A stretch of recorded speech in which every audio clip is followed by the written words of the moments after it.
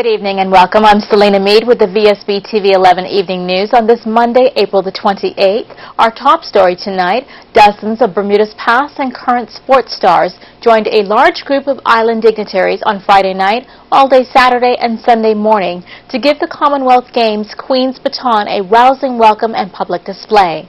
Blessed by perfect weather, the schedule of appearances arranged by the Bermuda Olympic Association enabled Bermuda to become the 60th stop on the baton's journey on its way to Glasgow and the July start of the Games, to which some 35 Bermudian contestants will be traveling. The weekend events filmed for us by the government CITV cameras contain many highlights which we have excerpted here for your enjoyment.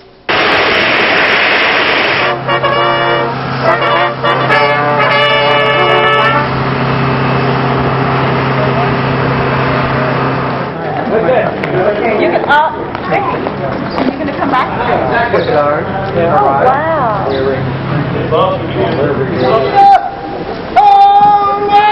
Game battle, gentlemen! Ladies and gentlemen, the mayor of St. George's!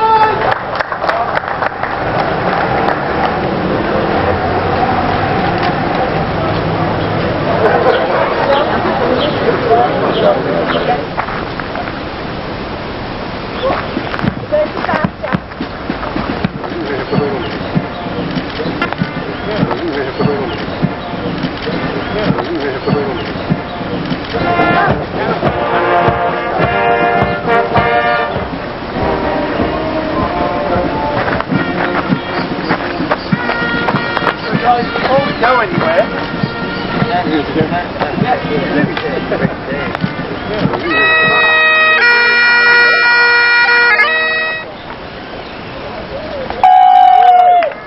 Okay.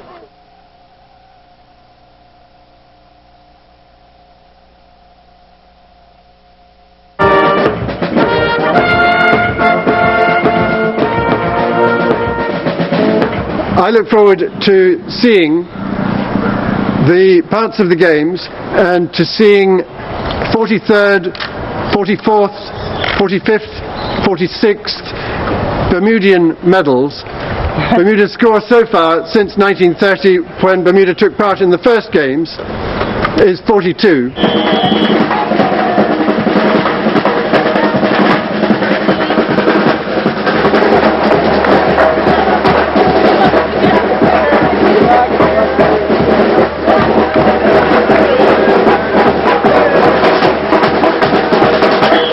I am grateful and proud to stand before you as your premier this year to receive the Queen's Baton for the relay of the Commonwealth Games of 2014. Everyone, let's have that gumbe beat again, yes?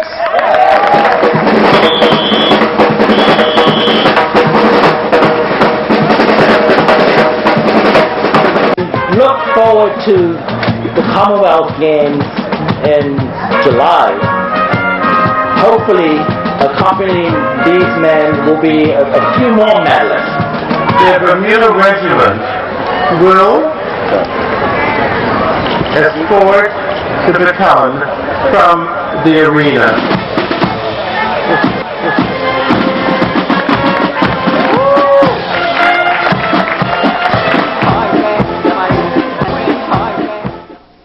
Attorney General and Minister of Legal Affairs Mark Pettingill is in London attending the Ukraine Forum on Asset Recovery at the invitation of the British Home Secretary Theresa May and U.S. Attorney General Eric Holder.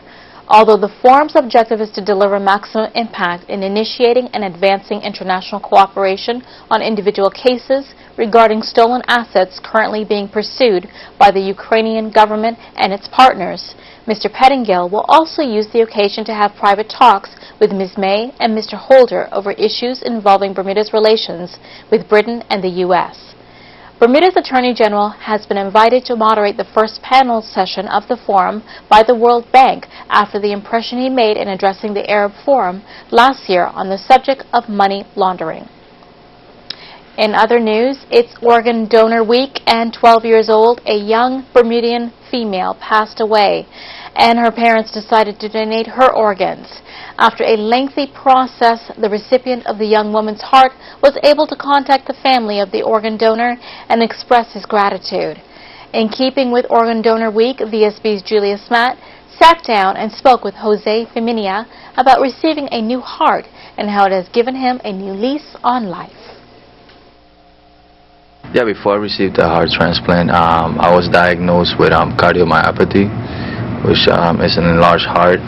So I was diagnosed with cardiomyopathy, and I was in medications, for 2 years until, my heart got weaker and, larger.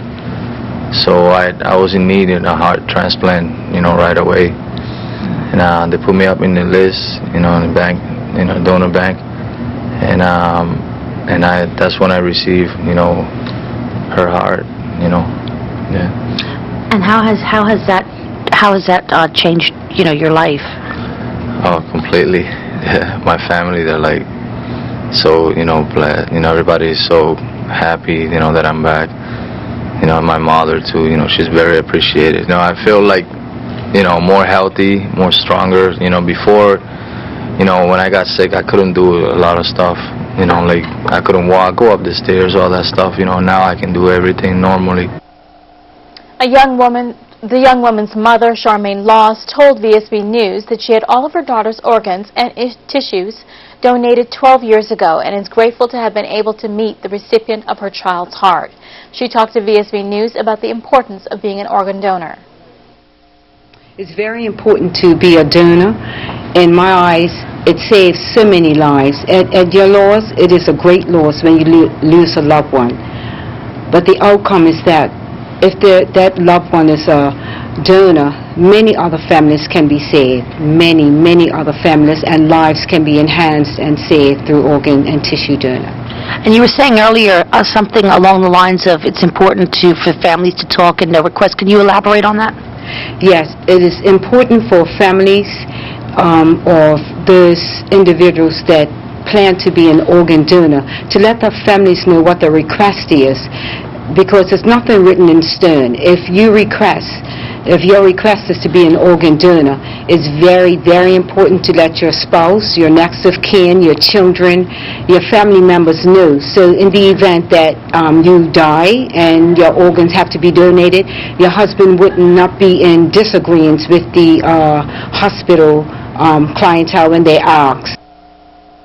A new women's rifle drill team set to make its debut at the annual Bermuda Day Parade has got a seal of approval from the wives of Governor George Ferguson and Premier Craig Cannonier after a weekend visit to Warwick Camp.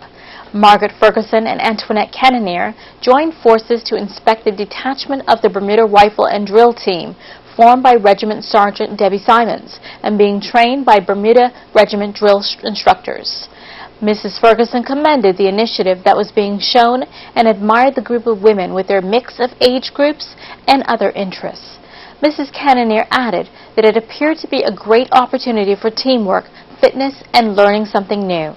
The 25-strong team will perform in public for the first time on Bermuda Day, and they plan to attend a major parade in Chicago later this year. In other news, a man appeared in magistrate's court on charges of violently resisting arrest and assaulting police officers in March of this year. Jalal Rochester pleaded guilty to the charges.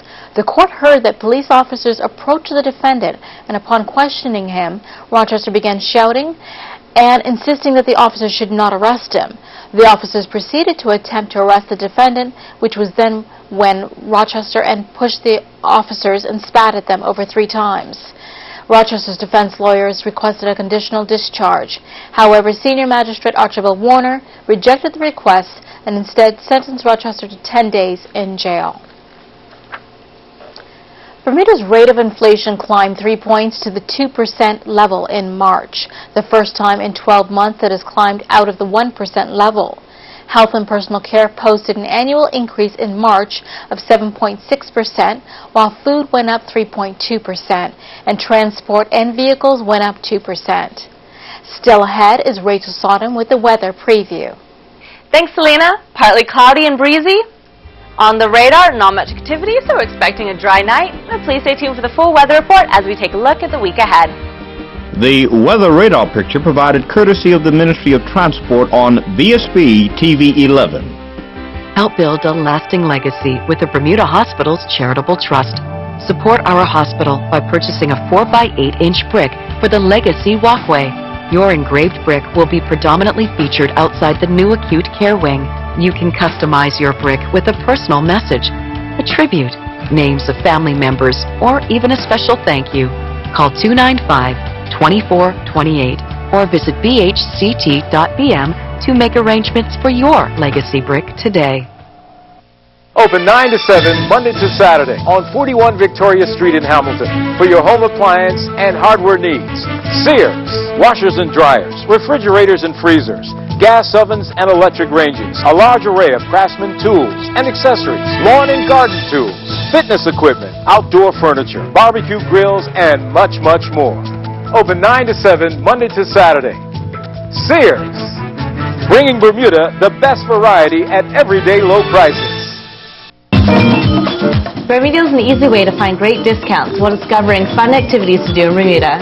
Discover the best spas, restaurants, activities, services, and shops at 50% off. Sign up to Bermuda and start saving today.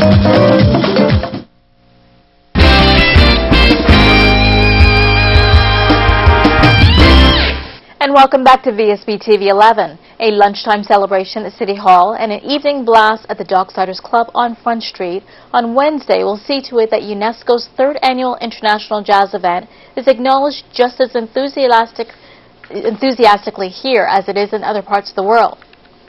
Organizer Wendell Shine Hayward is particularly encouraged by the support he got today from the jazz workshops he had organized and the continued strength of the local school jazz bands. The first year it was held in Paris. Last year, as the second year, was held in Istanbul, Turkey. And then, as I said earlier, this year it will be in Osaka, China, which I wish I was attending. Maybe next year. But and that event in China, Brian, will also be streamed, so persons can actually witness all of the fantastic musicians that will be there. Persons such as Herbie Hancock, Marcus Miller, Esperanza Spalding, Dee Dee Bridgewater, Quincy Jones. The list goes on and on with regards to the talent that will be there, and we will be able to see that. But we are encouraging Bermudans to come out and support the events that we are having here in Bermuda also. Like most things, encouraging the young guarantees that it goes on. And of course, his Warwick student band is just sensational. Yes, they are, and I take my hat off to my good friend and good buddy, Brother Ken Hayward, who has kept the jazz band alive there at Warwick Academy. Also, there's a very fine jazz band at Salters, another jazz band happening at Cedar Bridge and the Berkeley. So our music educators here in Bermuda are doing their part to keep this art form alive, and should be commended. The Learning Disabilities Association of Bermuda is holding a Teacher of the Year contest for students currently in the middle schools. As volunteer organizer Claire Percy explains, the new contest gives students until May the 7th to submit a photo essay, video essay, poem, song, or written essay on the qualities of their favorite teacher and his or her approach to teaching. It is a brand new thing for us. It has been done in the past quite a few years ago, but we are bringing it back to life. It's a competition for middle school age children who would like to embrace their teacher and give some support back to the education. Now, we know that they choose a Teacher of the Year from the professionals themselves. The difference is the kids choosing. Yes.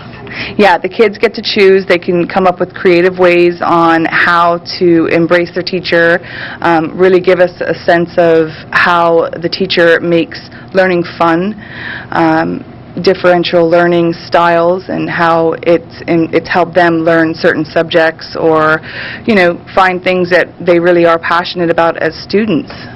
This is not just learning disabilities, it's not just kids or teachers, it's the whole education system. Yeah, we're not trying to specialize in the learning disability. We want to embrace all different learning styles. Of the middle schools, yeah, definitely in the middle schools. Right now, this year, we're focusing on the middle school level. I see an interesting prize for the teacher that wins. Yes, the teacher that wins gets to go to the Learning Disability Conference, which I believe is in Chicago, so 2015 conference. Why would you think an ordinary teacher would want the skills there? You know, I think it's important for everybody to always do continuing education in whatever field they're in. So if it can help a teacher help at least one student, we've done our job.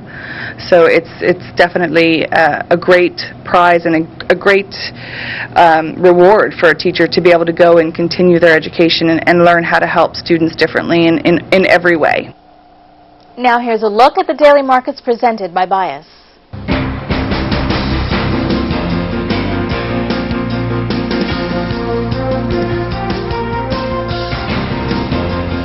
Here are the daily markets presented by Bias. U.S. stocks advanced as an earlier sell-off in internet and small-cap companies reversed. U.S. Treasury prices declined for the first time in a week ahead of the Fed meeting tomorrow. The S&P closed higher after a volatile session as gains in Apple and Pfizer helped offset another round of selling in tech shares. The S&P closed at 1,869 points, a gain of 0.32%. 5,000 shares of Bank of NT Butterfield traded hands today. The stock closed at $2, a decline of 2.44%. 1,000 shares of Keytech also traded hands. The stock closed down 0.2%. European stocks advanced today, led by a surge in AstraZeneca plc as Pfizer Inc. confirmed its interest in taking it over. The FTSE 100 advanced 0.22% to close at 6,700 points. Most Asian stocks fell as investors weighed earnings and prospects that Russia will be subjected to new sanctions as tensions over Ukraine intensify. The Bovespa was little changed today as Petrobras rose to a 3-week high on Brazil election speculation. The index closed up 0.02% after sliding to as much as 0.4% on the day. U.S. Treasury prices fell and yields rose for the first time in a week ahead of the Federal Reserve meeting tomorrow, at which they are forecasted to further scale back bond purchases. The Japanese yen fell again most of its peers as President Obama issued sanctions on Russian individuals and companies. That was a look at the daily markets presented by Bias. People and Places is next after the break.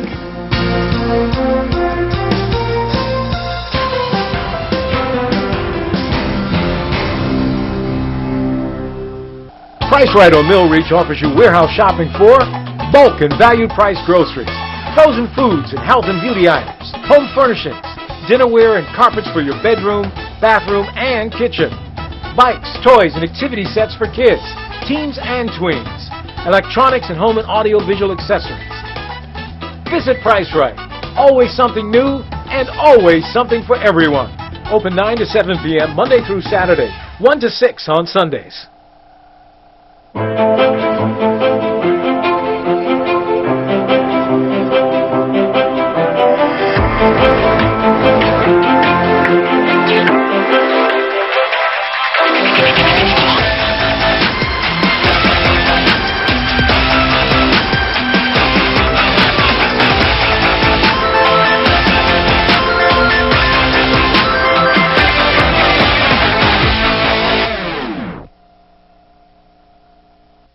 I'm Peter Javetic, host of Season to Taste. Tune in on Tuesday night during the Vsb Tv 11 News. I'll have Chef Paul Lawrence here, owner of the Hickory Stick. He's going to be preparing lionfish for us, this invasive species, and find out what the Gosling's Wine of the Week is. Tuesday during the Vsb TV 11 News. And we now have People and Places with Charles Webb.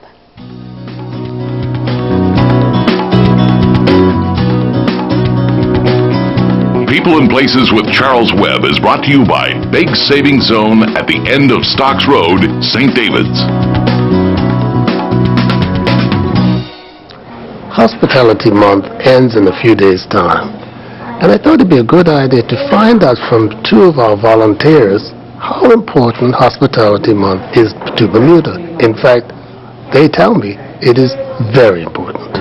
Personally, I feel that it should be yearly. It should be every month. But it's very important because it puts in the forefront of the citizens in Bermuda and everyone around how important the hospitality industry is to us as a whole, and also the fact that it is, one of our #1 industries other than international business. So it's important to, ensure that everyone's a part of it. Maybe the bus drivers, maybe taxi drivers, retail shops, everyone's included in the hospitality industry. Hospitality to me is anyone that deals with the public, deals with customers. Might it be the hospital, might it be the students that get on the bus, and the politeness Bermudians are known for. The students get up and give the people that are older than them a seat. It's just being polite and hospitable to anyone that you come across. It could be your colleague. It could be your teacher, your parents. It's just being hospitable, just being polite and pleasant, and going above and beyond. I've actually been volunteering for over 3 years with Bermuda Hospitality Institute. Prior to that, I've actually been a guest speaker many times at the Bermuda College for the hospitality program. How do you manage to get all this volunteer work in with your regular duties here at the hotel? It's a balancing act, but I seem to manage. I actually do like 12 to 14 hours a day in the hospitality industry. It's not easy, but I find it very important to ensure that I put back into the community, and one of my passions is hospitality, and I manage. It's like I said, it's not very easy, but I manage. But you've been in the industry over 20 years. Do you see any people on the way that you might be able to entice into the industry? Actually, I would say yes. I volunteer in the school system, and it's been the primary school sector. And I tend to find that the younger generation are very, very engaging. If you had to predict the future of our industry, how much do you think our people are going to be involved? I would say, and if you're talking about percentages, I would like to see at least 70% of Bermudians back into the hospitality industry. And I personally feel if we focus on the younger generation and instill in them the importance of the hospitality industry, and it's our somewhat, as we would say, bread and butter. We have two industry, international business as well as the hospitality industry. I think it will make a difference. It's what us in the hospitality industry pass on to the younger generation, and what we get out of it. It's a very rewarding industry at the same time as well. Ecotourism relates to hospitality in many different ways. First things first, in ecotourism, what we're trying to do with my particular company is expose these beautiful places around the island that just don't get the credibility and the exposure that they actually deserve. So it's bringing out the most beautiful aspects of the country, as I said, these places that are more so quote-unquote secret hidden gems, as we like to, of course, call them in our company, Hidden Gems of Bermuda Limited. We like to really showcase those particular places for something new and different for our tourism community to do. Do you think that the Hospitality Month has been successful this year? So far it has been, yes. I think it's always great to have Hospitality Month come along at least once a year to put all Bermudians back in their minds, back in perspective as to what it is that we're trying to provide our tourism community. It's an awareness that we all have, and we have to maintain that Bermudian friendliness that we're all known for. Here at the Fairmont Girl Lounge at the Princess in Hamilton for People and Places, I'm Charles Webb, Vsb News. People and Places with Charles Webb has been brought to you by Big Savings Zone at the end of Stocks Road, St. David's. Want for much more furniture? Then shop at Big Savings Zone. Their prices are guaranteed, not estimates. Have you ever ordered something online expecting it to be a certain price, but when it arrives, it ends up being a whole lot more? Beware of those unexpected hidden fees. That never happens at Big Savings Zone. Their prices include all charges landed in Bermuda, so there's no surprises when your order arrives. Why settle for imitations? Shop at Big Savings Zone at the end of Stocks Road, St. David's. Welcome back. In sports tonight, the Belco Cup cricket competition has a new format involving 10 teams this year instead of 4. Former Bermuda opening batsman Alan Richardson, who is also a former BCB executive, welcomes the format change. thought it was a good idea actually to invite a few more teams to get more involved. So I thought it was a great idea, to be quite honest. Yeah. How do you relate that to the way the format was in previous years, top four going through? I mean, now you don't have to make the top four, you can still get a chance to get into it. Well, I think they're probably, and I can only assume that the board are probably looking at, like I said earlier, just to get more people involved, more teams involved in the actual event. It's not so much getting into it, or the legitimacy of getting into the competition, but it's actually being in the competition itself. Once you're there, then you obviously have to, compete and beat the best. Yeah. Now that's going to force the BCB to start these prelims earlier. This year we know May 17th and 18th. What about the wickets getting ready? You're now putting pressure on groundsmen. Well, Mike, I think that's a good idea, because in the past, through my experience, we've always had problems with the grounds being ready on time. And I think with actually there being a competition in place, then the clubs will vie to get those matches at their grounds, and hence they'll put a bit more priority in getting the wickets ready. So I think it's a good thing to actually put the competition in place. This is where it will be, and it's up to the clubs. And if the club's not ready, then switch it to one of the clubs that are. And so this will give more impetus on the clubs to get their grounds ready. Now last season you was a little up in arms. We took a thrashing over there for World Cup qualifying, and you said we didn't have our strongest players, and the strong ones that we have were finishing matches at 2 o'clock due to this open league, weak teams playing strong teams. Now it's been readjusted. It's back to the Super League. Mike, I really don't know what the thinking was behind, and I'm sure they had their reasons, and I'm not privy to that. But on the outside looking, I thought it was probably one of the worst ideas, having a combined division. If you look at the season before that, when they had the two divisions, it was very exciting in both divisions, right down to the wire. So I'm hoping that now with this the two-tier sort of system, I think it's probably going to bode well for Bermuda cricket, because I think also that the top teams want to play against the top opposition week in and week out, and I think it bodes well for cricket. I think we're now heading in the right direction.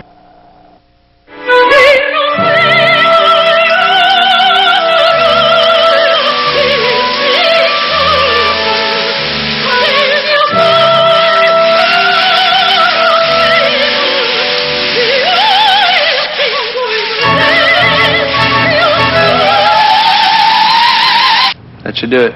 Enjoy your new shower. Experience the bold look of Kohler at a Kohler registered showroom.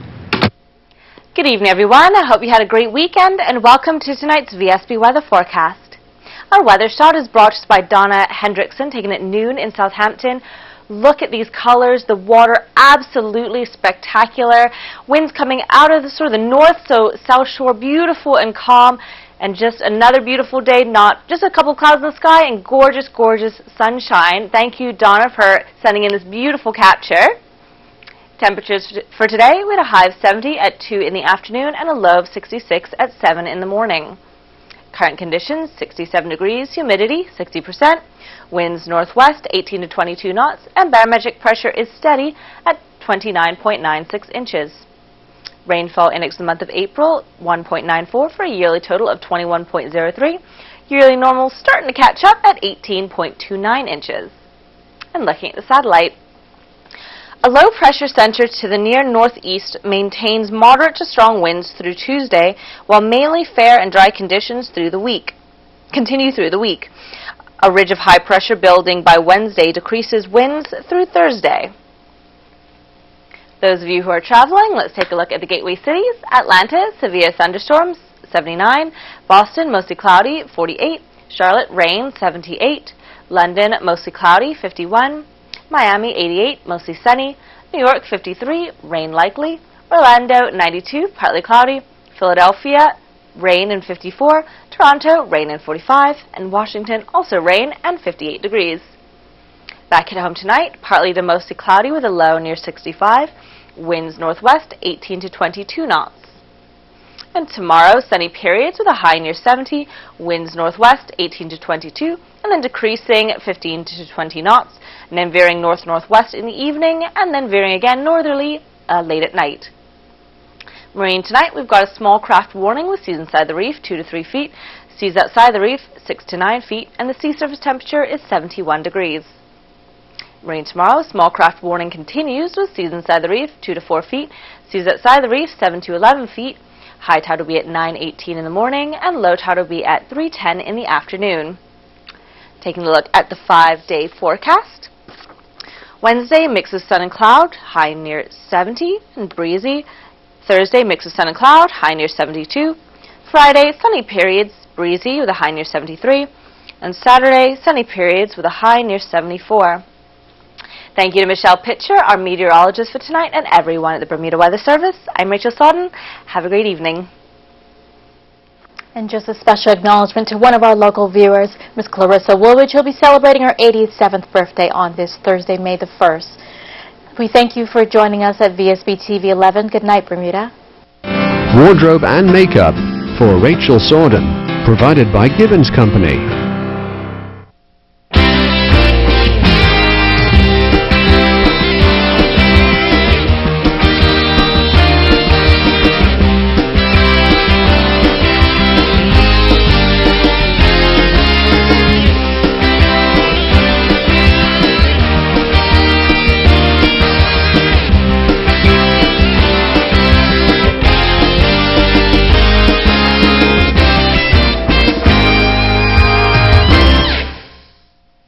VSB TV 11, Bermuda.